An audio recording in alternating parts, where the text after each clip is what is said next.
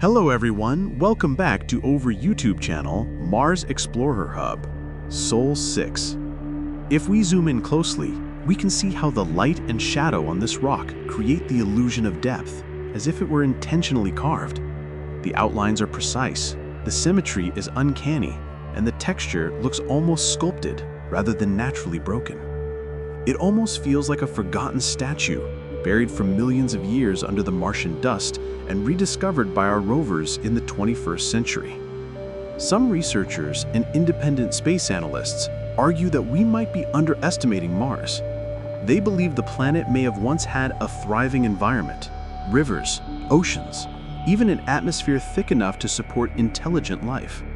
They point out that if Earth's civilizations can leave behind massive structures like the pyramids, then perhaps Mars too once hosted beings who left their own marks on stone.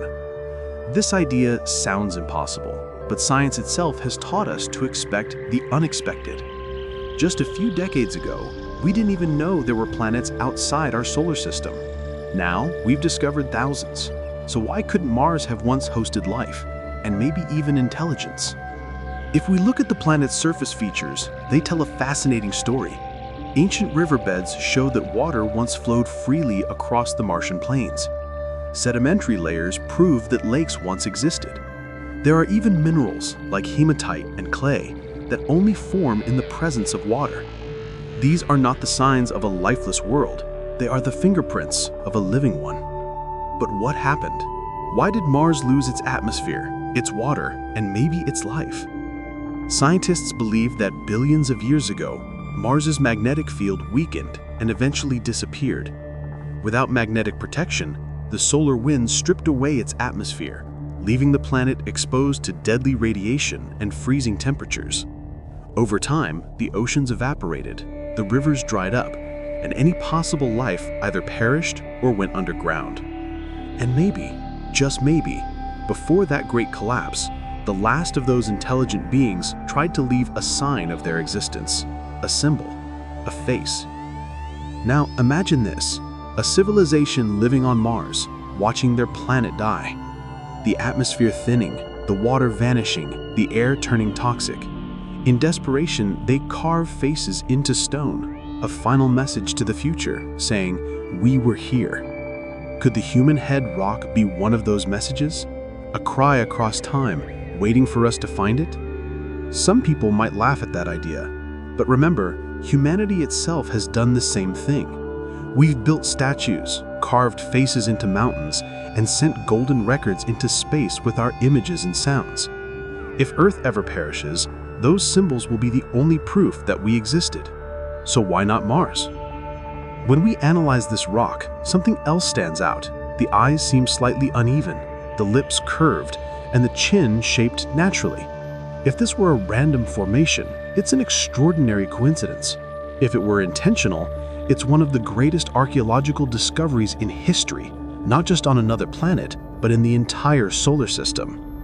NASA's Perseverance rover, currently exploring the Jezero crater, continues to send back high-resolution images of the Martian surface. Each image reveals something new: strange rock formations, odd shadows, and even shapes that resemble fossils. Scientists are cautious, but curiosity never sleeps. Even NASA engineers admit that Mars is full of visual surprises that defy easy explanation. Let's not forget the countless other anomalies spotted on Mars. A rock shaped like a lizard, one that looks like a pyramid, and even formations resembling doors and tunnels. Of course, most are natural, but their lifelike appearance keeps the mystery alive. The human head rock is different. Its emotional impact is powerful. It doesn't just look like a head, it feels like a presence, a reminder of something human, far from home. If you spend a moment just looking at it, it's easy to imagine this. Millions of years ago, a civilization standing on those same dusty plains, under the same red sky, looking up at the same stars we see today. Maybe they too wondered if life existed elsewhere. Maybe they sent probes just like we did. And maybe, somewhere deep beneath the Martian crust, traces of their cities still lie buried, waiting to be discovered. What if Mars wasn't the first world to die? What if it was once alive, filled with voices, and now stands as a silent graveyard of its own past? And here's where things become truly thought-provoking. The rock looks human, not alien. Does that mean we are somehow connected? Some ancient astronaut theorists suggest that life on Earth might have actually begun on Mars. They call it the panspermia hypothesis. According to this theory, when Mars was hit by massive meteor impacts billions of years ago, chunks of its surface, possibly containing microbes, were blasted into space and eventually landed on Earth. If that's true, we could all be descendants of Martian life. So, when we see a human-shaped face on Mars, maybe we're not seeing them. Maybe we're seeing ourselves. A reflection of our own origins carved into the rock of our ancestral world. Now, let's talk about the scientific side again. The reason this rock captured so much attention is not just because it looks like a face, but because of how it sits on the terrain.